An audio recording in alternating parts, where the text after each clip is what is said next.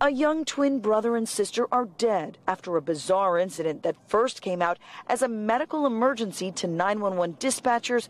Miami-Dade police say a passerby on a northbound ramp from I-95 to the Turnpike in the Palmetto made the 911 call.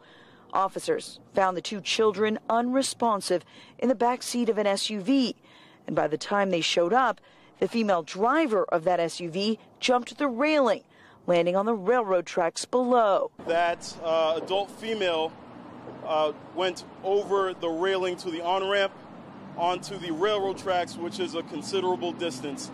The two children were rushed to the hospital, where both were pronounced dead. There should be no incident that results in the loss of a child, especially the ages of 3 and 4 years old.